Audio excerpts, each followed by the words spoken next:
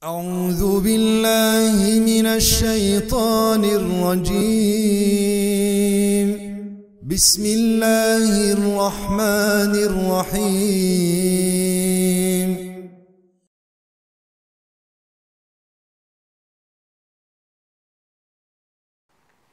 أعوذ بالله من الشيطان الرجيم. بسم الله الرحمن الرحيم. الحمد لله نحمده ونستعينه ونستغفره ونعوذ بالله من شرور أنفسنا ومن سيئات أعمالنا.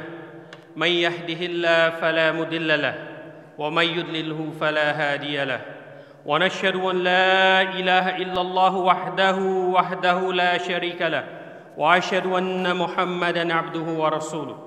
يا أيها الذين آمنوا اتقوا الله حق تقاته ولا تموتن إلا وأنتم مسلمون.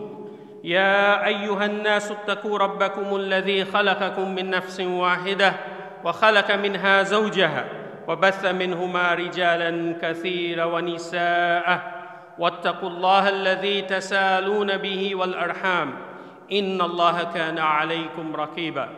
يا أيها الذين آمنوا اتقوا الله قولوا قولا سديدا يصلح لكم أعمالكم ويغفر لكم ذنوبكم، ومن يطع الله ورسوله فقد فاز فوزا عظيما. أما بعد، فإن خير الحديث كتاب الله، وإن خير الهدي هدي محمد مصطفى صلى الله عليه وسلم، وشر الأمور محدثاتها، وكل محدثة بدعة، وكل بدعة ضلالة، وكل ضلالة في النار. أما بعد.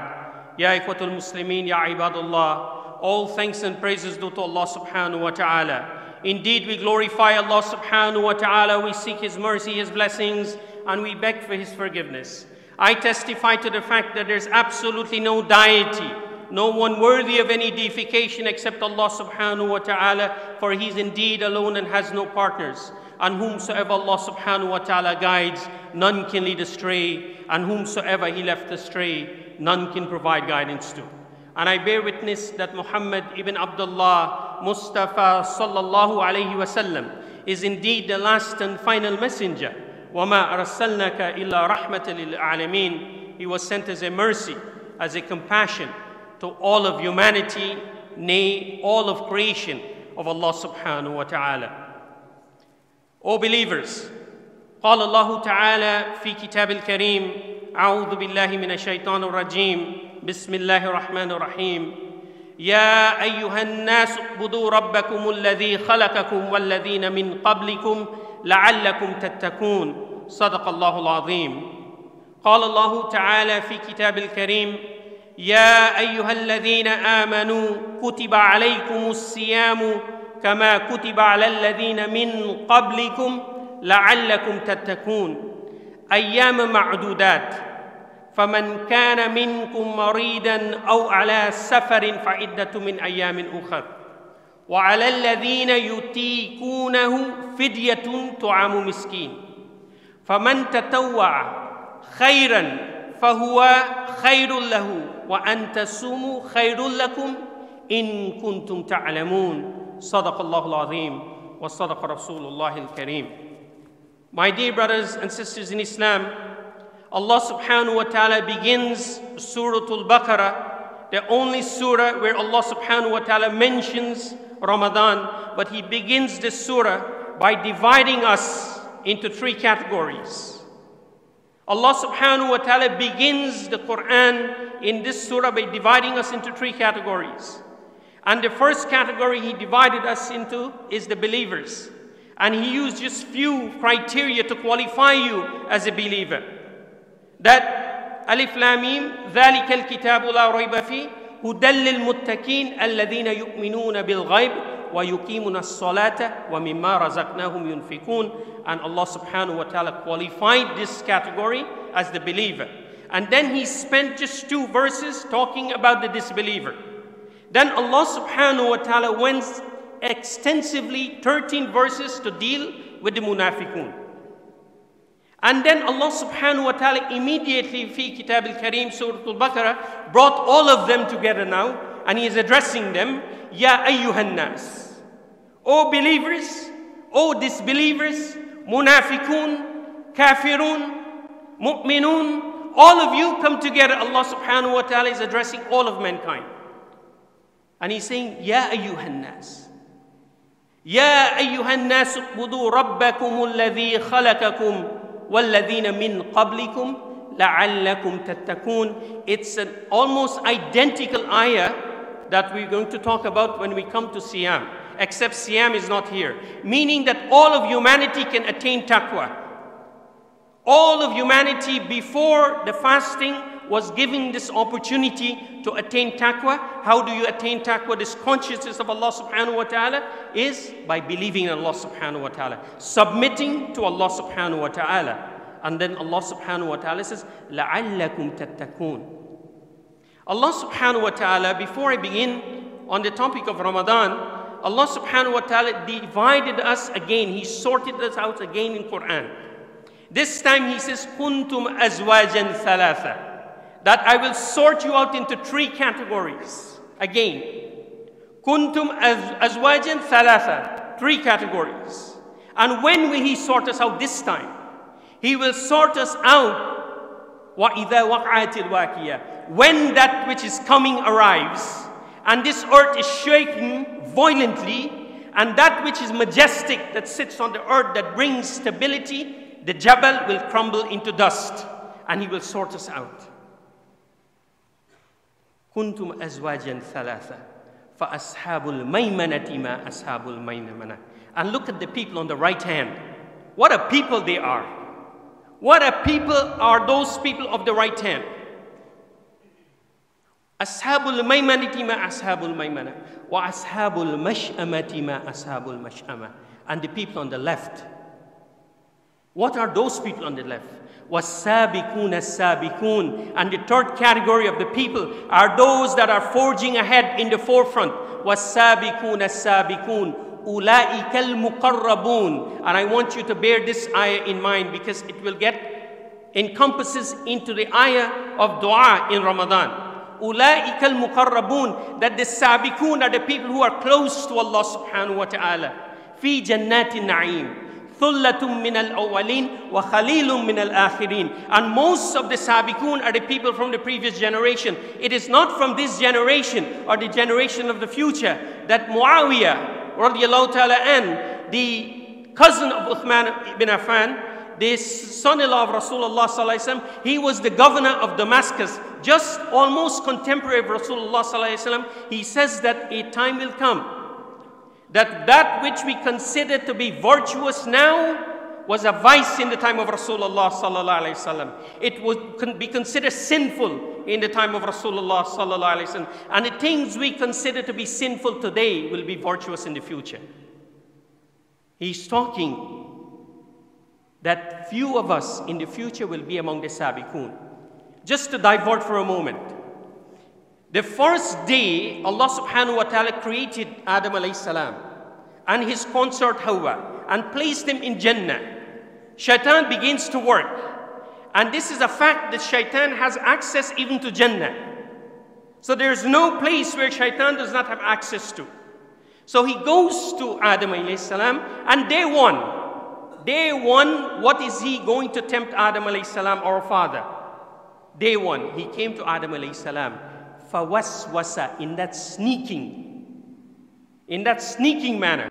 فَوَسْوَسَ إِلَيْهِ الشَّيْطَانِ. يَا آدَمُ, O Adam, هَلْ أَدُلُّكَ عَلَى شَجَرَةِ الْخُلْدِ وَمُلْكٍ لَا يَبْلَى. He said to Adam alayhi salam, O Adam, how about if I show you a way? How about if I guide you to ala shajaratil khuldi, to immortality, and to a kingdom that will never decay, la yabla. You know, if you look at all the people that achieve this dominion right now, whether you look at the CEO for Facebook, or you look at Jeff Bezos, the CEO for Amazon, the richest man on the planet, over $100 billion. Whether you look at Dmitry, one of the richest men in Russia, these are all people under the age of 50. Whether you look at Paul Allen, the founder of Microsoft, you cannot use a computer without have access to what Paul Allen has done. Whether you look at the co-founder of PayPal, Thiel, all of them are engaged in a project where they're pumping billions of dollars into it. Facebook just pumped in $3 billion for what? They have accomplished that thing that Shaitan promised them, the power of dominion. But they have a problem. They all have a problem. They cannot come up with immortality. So they're pumping all their money into this aspect to guarantee immortality to that extent of arrogance that they're saying in 2045 that every man can live forever. Every human being will live forever if they have access. And this has been going on for quite some time. Just upstate New York in 1965, a professor by the name of McKay, he took an old rat and he took a young rat, dissected the stomach and fused them together to see if the young blood will transfuse into the old rat and reverse the age process, and they discover a protein called GDF11. When I saw that, I think the only GDF I can think of is Guyana Defense Force. You know, GDF11. So this is an absolutely reality of succumbing to the shaitan. That they're saying we will not reach our master. We will beat that. We will never stand in front of our master because we will guarantee. They're creating something called bionetics, where they're merging machine with human. So if you lost a limb, they're recreated where they can print, 3D print, a kidney for you in the future. Well, this is the reality of Al-Quran al-Kareem. If this doesn't give you goosebumps, Allah subhanahu wa ta'ala begins in Surah Al-Baqarah, and you probably heard, if you listen to the Imam, in the Surah Al-Baqarah, he's talking about Ya Bani Israel. Ya Bani Israel. And coming up to this ayah of fasting, Allah subhanahu wa ta'ala is presenting to the world a nation that deviated before, as if there is a lawyer, a prosecutor in the court of law, presenting a case of a nation before us. And Allah subhanahu wa ta'ala is presenting this case in Surah Al-Baqarah, saying that this nation, Bani Israel, has deviated, has transgressed, has disobeyed their messenger. Some of them, the Nasara took one extreme and the Yahudi took another extreme. One of them take that extreme to deify their prophet as God, and one of them take the extreme to go kill him. And Allah subhanahu wa ta'ala says this ummah is an ummatu wasata. And look at the miracle of Quran. The Prophet ﷺ, he did not put that ayah. You know where that ayah is? That ayah is in the middle of Surah Baqarah, verse 143, exactly in the middle. Ummatun wasata. You are not an extremist nation, like the people say. We are not people of extremism. We are people of moderation. We are people of moderation. Allah subhanahu wa ta'ala is building this case in Surah Al-Baqarah. And the Prophet of Allah subhanahu wa ta'ala migrated from Mecca to Medina. And he would look in the direction of Mecca. And his heart was attached to Mecca. And Allah subhanahu wa ta'ala sees in his face the love and the pain at the same time that his heart is attached to Mecca. Allah subhanahu wa ta'ala says before the ayah of fasting, Ya Rasulullah, now the capital of this new nation, it is not Aqsa anymore, it is Mecca. So the Prophet ﷺ, that is our new capital. The formation, you see what the Surah Al-Baqarah is laying down, the formation of a new nation. Now we have a new leader. He is Muhammad Mustafa sallallahu alayhi wasallam. And now we have a new capital, Mecca. It is not Aqsa, that we see that 24 square miles of the most contested place on the planet Earth. And that is sacred to us. And I share the sentiment of the Prime Minister of Turkey just recently. And he says very articulately, he says, if we allow Aqsa to go, next we will allow Medina to go. And if we allow Medina to go, next we will allow Mecca to go. And if we allow Mecca to go, we will allow the Tawheed, the foundation of Ibrahim to go. And then we will become Khutawati Shaitan. Allah subhanahu wa ta'ala tell the Prophet ﷺ that the new capital now is Mecca. Now you have a new leader, you have a new capital. Any country in a formation, it needs now a new constitution. And that is where the Quran comes in the month of Ramadan. And if you note, when Allah subhanahu wa ta'ala speaks of Ramadan, He speaks directly with Quran, not fasting. So Ramadan, first and foremost, it's about the Quran. And Allah subhanahu wa ta'ala begins. And He says, Ya ayyuhalladhina amanu, kutiba alaykumus siyamu, kama kutiba ala alladhina min qablikum la'allakum tattaqun. That this siyam, it is not peculiar to you, this ummah, that the previous nation, they used to fast also. Before you, Muhammad sallallahu alaihi wasallam, fasting was prescribed unto those before you. But Allah subhanahu wa ta'ala is saying emphatically here now that one of the most potent form of coming close to Allah is through the siyam. Ya ayyuhalladhina amanu, O you who believe, kutiba, it is written for you. Kutiba alaykumus siyam kama kutiba ala alladhina min qablikum la'allakum tattaqun. Now Allah subhanahu wa ta'ala did something very interesting here now.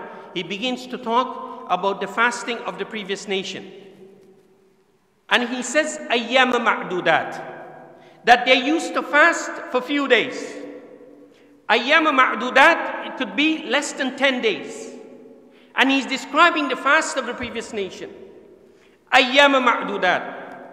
وَمَنْ كَانَ مَرِيدًا أَوْ عَلَى سَفَرٍ فَعِدَّةٌ مِّنْ أَيَّامٍ أُخَرٍ. And if you are marid, if you're sick, or if you're musafir, if you're traveling, then you make up the compensatory fasting on like days. And then Allah subhanahu wa ta'ala says, وَعَلَى الَّذِينَ يُتِيكُونَهُ فِدْيَةٌ طُعَامُ مِسْكِينٍ. And you have an additional option, the previous nation. If you want that you don't want to fast, you can feed the miskin. And the language is very important here. Allah subhanahu wa ta'ala says, if you decide to take that position, and this doesn't apply to us, Allah is describing the fasting of the previous nation. He says, if you decide to take this position that you don't want to fast, and this is how privileged they were, the previous nation, then you feed the miskin. But He said, To'amu miskin. You give the food of the miskin, not feed the miskin, meaning that food, if you take a position of not fasting, you're not doing a favor to the miskin. The miskin has you have an obligation to give the food that really belongs to the miskin if you take that position. Subhanallah. Tu'amu miskin.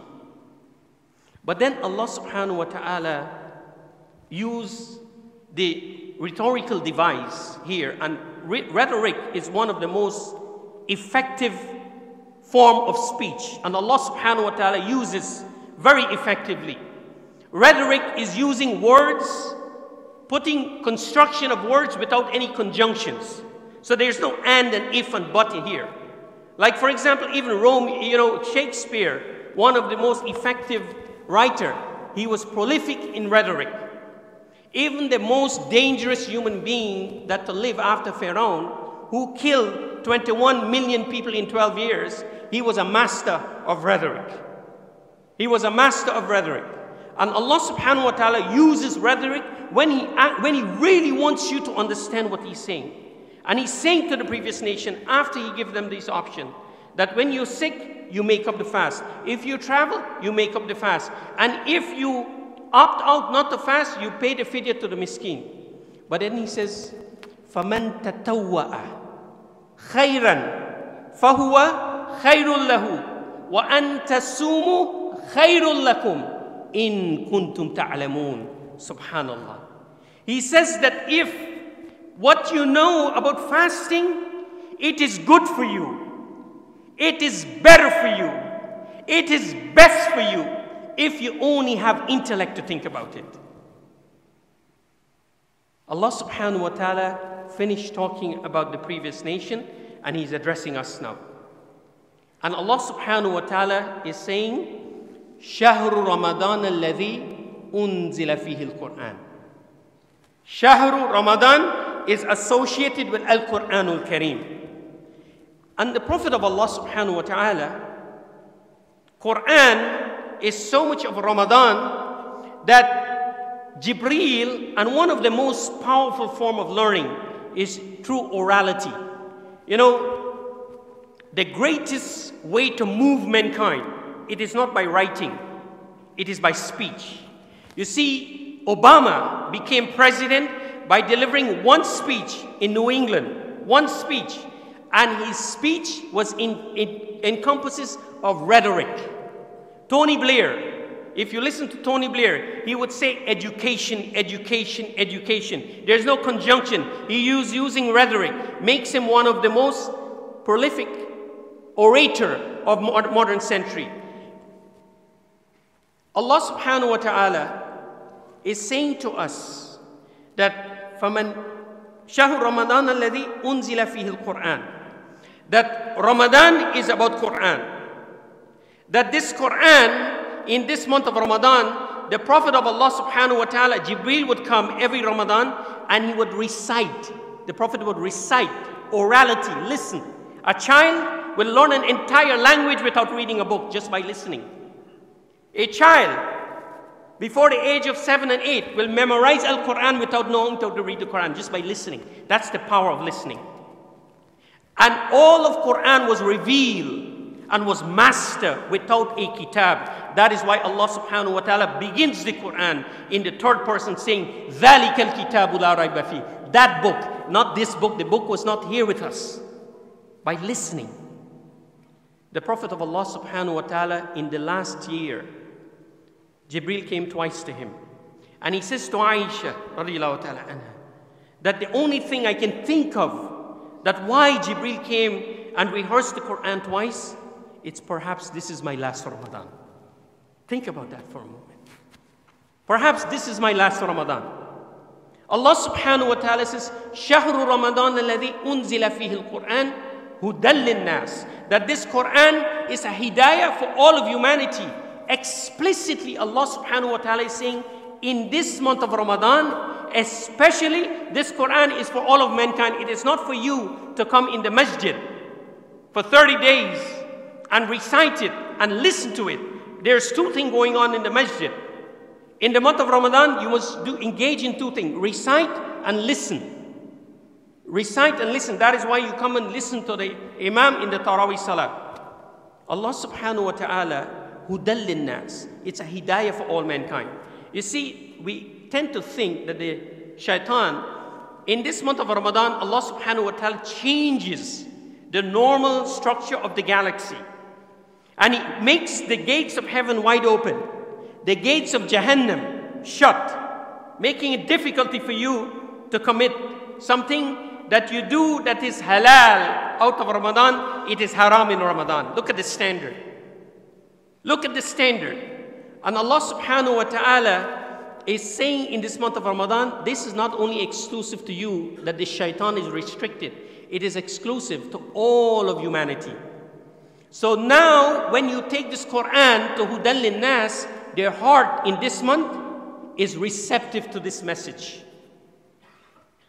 The heart of the disbeliever is receptive to this message. And the statistics by Pew Report shows that global ummah, they do not pray. A lot of us do not engage in the 5 salah. About 15% of the world population of Muslim pray 5 salah. But report shows that 90% of Muslims engage in the fasting. That is the power of this month of mercy. That even the most wicked among us, they put aside our evilness. Because Allah subhanahu wa ta'ala makes it conducive for you to do good in this month of Ramadan.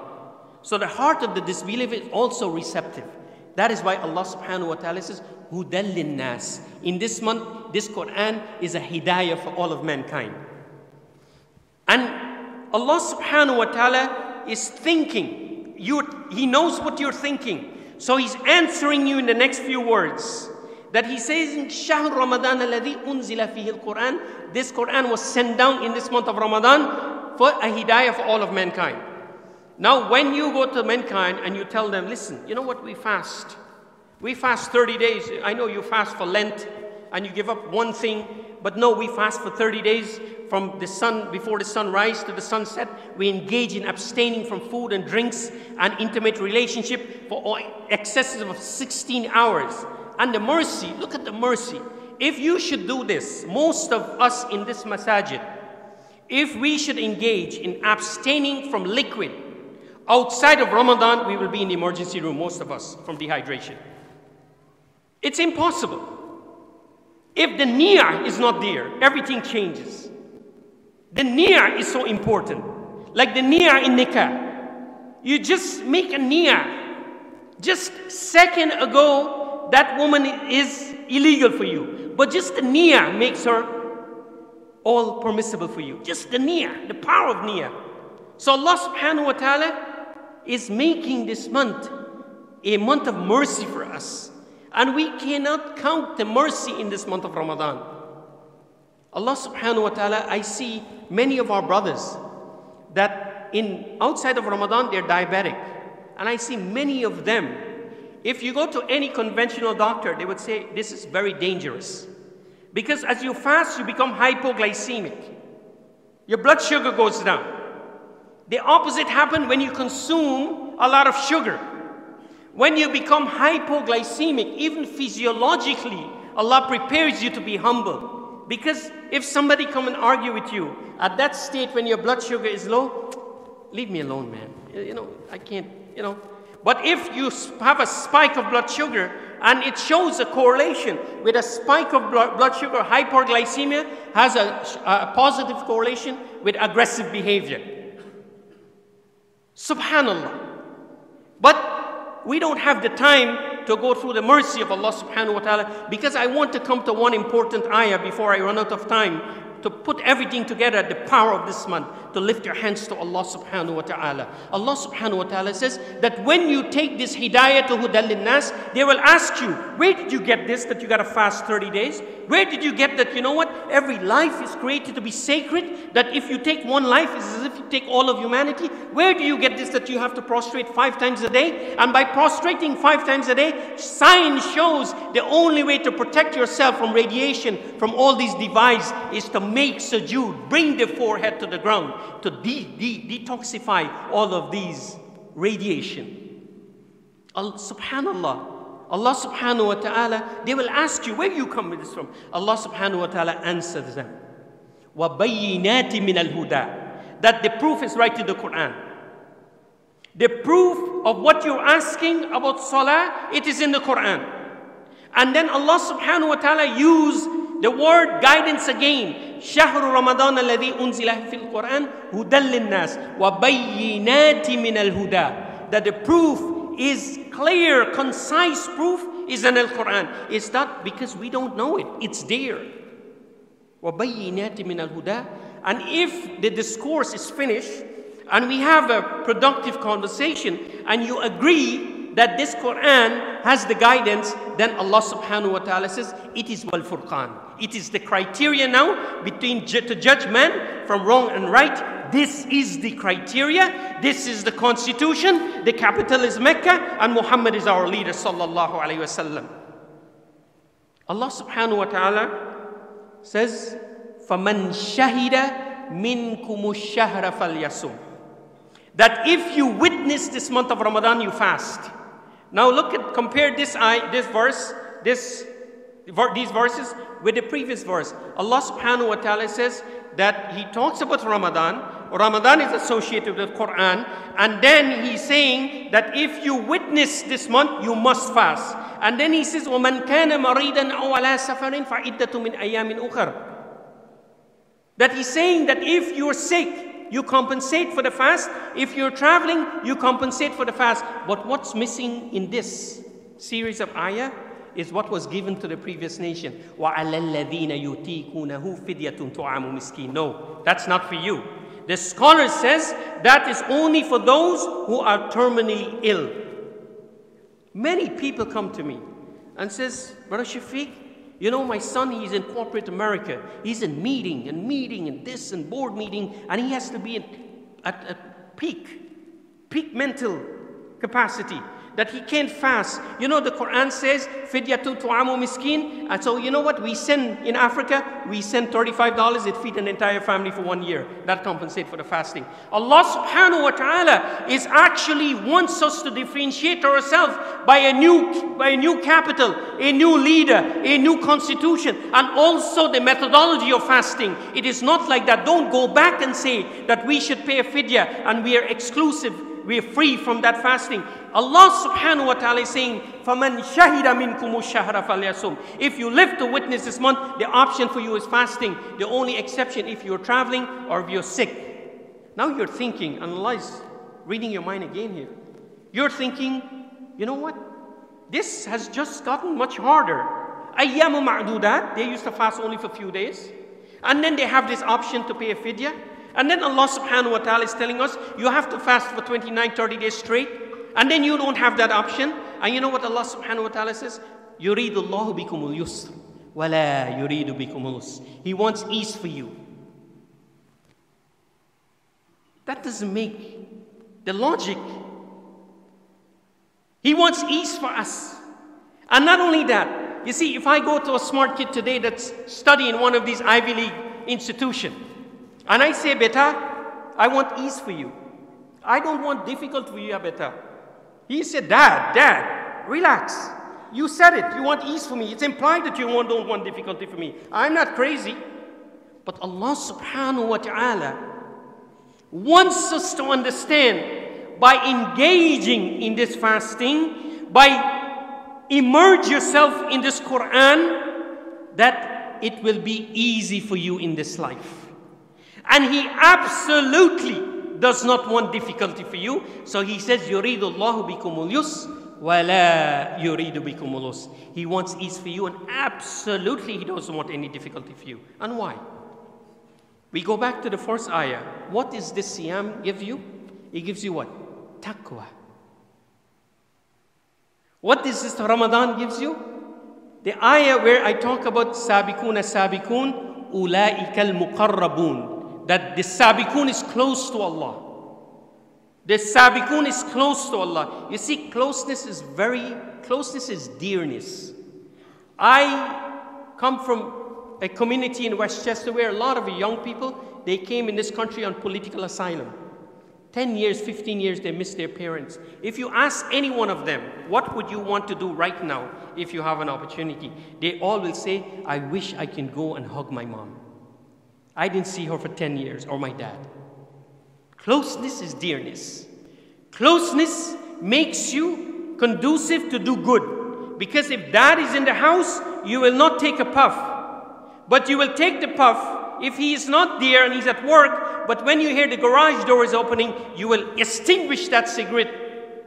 And you will take all the air freshener and spray it in that room. Because closeness, it makes you more conducive to obedience. So Allah subhanahu wa ta'ala says, Sabiqun as-Sabiqun, Ulaika al-Muqarrabun, Fi Jannatin Na'im, Thullatun min al-Awwalin. Allah subhanahu wa ta'ala says, the Sabiqun is close to us. May Allah subhanahu wa ta'ala bring us into that category of Sabiqun. Ameen ya Rabbal Alameen.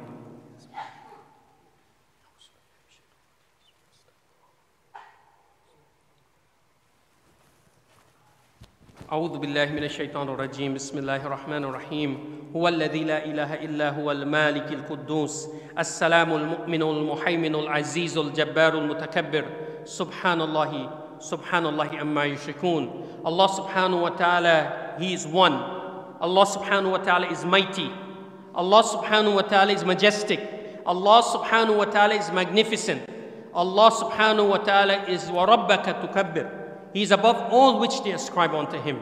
And Allah subhanahu wa ta'ala, after He finished talking about Ramadan, the only part of Quran where He talks about Ramadan, in this surah, Surah Al-Baqarah, with 286 ayah, 6,201 words, and 25,500 letters in this surah, this is the only place He talks about Ramadan.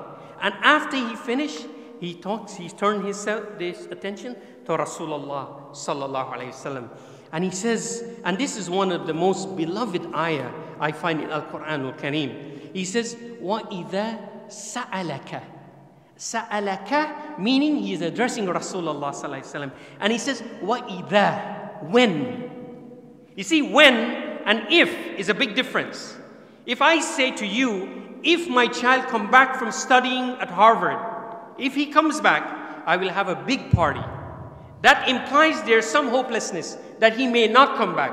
But if I say, when my beta come back, that means I have hope that he will come back.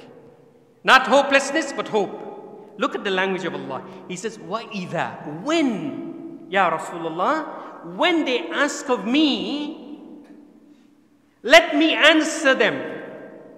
There is no directive here. There is no kul. This here, there is no kul. He didn't say, Kul huwa Allahu ahad. Say to them that I am one. Kul a'udhu bi rabbin nas. Say to them, Ya Muhammad, that I am the Lord of mankind. Kul ya ayyuhal kafirun. Say to them that they are kafir. There is no kul here. Allah subhanahu wa ta'ala says, وَإِذَا سَأَلَكَ ibadi. And He's giving you ibadi. He's calling you His servant, giving you honor by calling you an ibad. Because one of the greatest honor that you can be given is Allah subhanahu wa ta'ala to call you an ibad. Because if I call you a servant, that implies that you are in servitude of me. So Allah subhanahu wa ta'ala says, وَإِذَا سَأَلَكَ عِبَادِي أَنِّي فَإِنِّي قَرِيبٌ. فَإِنِّي قَرِيبٌ. Let me tell them that I am near. In this month of Ramadan. In this month of Ramadan, you have exclusive access 24/7 to Allah subhanahu wa ta'ala. 24/7, I say to the people in the masajid, many masajid you go in, at the time of breaking the fast, you think that you're in the stock market. They're talking about all the stocks. It's like a fish market. And the Prophet of Allah subhanahu wa ta'ala says, the most glorified time in a believer's life is two instances. One, when you see your Lord Allah subhanahu wa ta'ala. Imagine that day. And the other is when you're about to break your fast. Don't let a second slip, because in an authenticated hadith in Muslim, Rasulullah sallallahu alaihi wasallam, there is not a dua that Allah subhanahu wa ta'ala, that you lift your hands in those moments, that Allah subhanahu wa ta'ala will shun that dua. I implore upon you in this time, at this juncture, in this khutbah, that make sure that you don't let these precious moments go. At tomorrow, 1/3 of the month is gone. 1/3 of Shahr Ramadan is gone. It cannot come back. We had one brother last year who would make tea for us. Our brother Muaz was very close to him. He was a very pious brother, Amirullah. He made tea for us every day in Ramadan. And after Shahr Ramadan, 2 weeks after, we had a lunch. And after he shared in that lunch, Al-Maut came the next day and took his life. He's not with us. Don't let these moments slip. وَإِذَا سَأَلَكَ عِبَادِي أَنِّي فَإِنِّي قَرِيبٌ أُجِيبُ دَعْوَةَ الدَّاعِ إِذَا دَعَانِ. Allah subhanahu wa ta'ala, ujib literally means response. Da'wah is a da'i, and he puts a ta marbuta, meaning that this person that is calling is not a person that prays 5 times a day. It is not a person with the hijab. It is not a person with the beard. It is not a person that make the hajj. It is a person that come for the first time and he's calling on Allah subhanahu wa ta'ala. And Allah subhanahu wa ta'ala says, ujib, the response is before the call. Subhanallah. Believe me, if I call you, you will say that, Brother Shafiq, let me think about it, then I will get back to you. Let me think if I could come and help you. Allah subhanahu wa ta'ala says, no. The response is there. Ujibu da'wata da'i idha da'an. When the caller call. The only qualification in this month of Ramadan is that you call. The only qualification in this month of Ramadan is that you call. But the most touching part of this dua is the end of this ayah. Allah subhanahu wa ta'ala says, وَإِذَا سَأَلَكَ إِبَادِي أَنِّي فَإِنِّي قَرِيبٌ. That He's near to us. And linguistically, in the lexical of the language, it doesn't make sense, the response. Because if I ask you about Salim, if I ask you about Brother Salim, you would not tell me Brother Salim is near. It doesn't make sense. You would say, oh, Brother Salim goes to the Masjid As-Siddiq. Oh, he lives here. He has 3 kids. He graduated from Harvard University. He's making $200,000 a year. You would tell me all that. You will not say that he's near. That doesn't make sense. But Allah subhanahu wa ta'ala goes against the logic and wants you to know that he's near. And he says, فَاسْتَجِيبُوا. After he guarantees you all this, he says, فَاسْتَجِيبُوا لِي وَلْيُؤْمِنُوا بِي لَعَلَّهُمْ يَرْشُدُونَ. صَدَقَ اللَّهُ الْعَظِيمُ. He's saying, all I'm asking you is please try. Please make an effort. You see, only with Allah, you're rewarded for effort. Only with Allah, you're rewarded for effort. With the niyyah, Allah subhanahu wa ta'ala reward you. Every place else in this universe, you're only rewarded for results. If you go to your boss, get it to my table, get it to my desk. I don't care how you get it to my desk, you get it to my desk. Then I will pay you results. When it comes to Allah, look at the mercy of Allah. He could have said, respond to me. He didn't say that. He says, fastajibu. Try. It's an appeal to myself, an appeal to all of us. Let us try in this month of Ramadan. Set some goals. Make some tangible accomplishment by the end of Ramadan. Brothers, please come forward and make rooms for your brothers. May Allah subhanahu wa ta'ala reward you. فَاسْتَجِيبُوا لِي وَلْيُؤْمِنُوا بِي لَعَلَّهُمْ يَرْشُدُونَ. This is my appeal to all of you. Dua is the only thing that we have with what's going on in Palestine. What's going on in Palestine? What's going on in Burma? You know, last week I was called to the Guyana consulate to give a talk on Islam. And the theme was unity. And the ambassador, he comes up and he talks about unity. And I said, I want to add one prayer, that not let us pray for unity, but let us pray for humility when we become in a position of power. Because when you become in a position of power, you become arrogant. And it's your way or no way. And we see the arrogance that's in that most blessed place, Masjid al-Aqsa. Blatant. In the eyes of almost 2 billion believers on the planet Earth. If you count every 10 person that walk in front of you of any given street, 7 of them is either Muslim or Christians. That is by statistics. But we are great in numbers, but we are weak because we abandon the Quranul Kareem. And we abandon moments like this in Ramadan when we can raise our hands to Allah subhanahu wa ta'ala and make the world of difference. I appeal to you, I appeal to myself, that let us not let a moment of this blessed month of Ramadan slip us away. Fill the masjid, listen to the Quran, recite the Quran. May Allah subhanahu wa ta'ala accept our siyam. May Allah subhanahu wa ta'ala accept our salah. May Allah subhanahu wa ta'ala rectify the affairs of this ummah of Rasulullah sallallahu alayhi wa sallam. اللهم صل على محمد وعلى ال محمد كما صليت على ابراهيم وعلى ال ابراهيم انك حميد مجيد اللهم بارك على محمد وعلى ال محمد كما باركت على ابراهيم وعلى ال ابراهيم انك حميد مجيد اللهم اهدنا فيمن هديت وعافنا فيمن عافيت وتولنا فيمن توليت وبارك لنا فيما اعطيت وقنا شر ما قضيت وان تقضي ولا يقضى عليك نستغفرك ونتوب اليك عباد الله. بسم الله الرحمن الرحيم والعصر إن الإنسان لفي خسر إلا الذين آمنوا وعملوا الصالحات وتواصوا بالحق وتواصوا بالصبر